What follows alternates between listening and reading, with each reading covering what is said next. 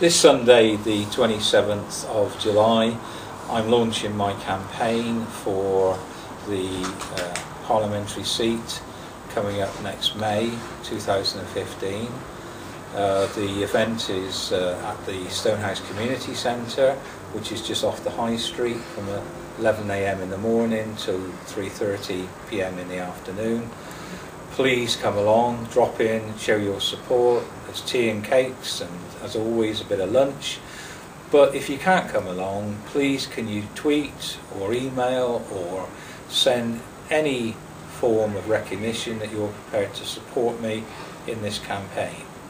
I'm standing because I believe I did a good job for the 13 years, that it's important that Stroud has someone who represents the constituency in Westminster rather than someone who represents Westminster in the constituency.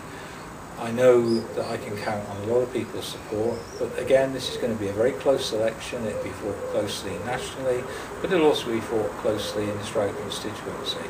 We're a very marginal constituency, the closest run constituency in terms of votes between Conservatives and Labour in the southwest. So it's my aim to make sure that we do get the seat back, but not just on a party political basis, but so that I can carry on doing the work, the casework, the support for the area, but also to make sure that Stroud's profile is raised in appropriate places. I hope that you can see the benefit of this. It's a 9-month campaign now. It's going to really get us exercised in terms of how we enter that short campaign. But please show your support. On the end of this particular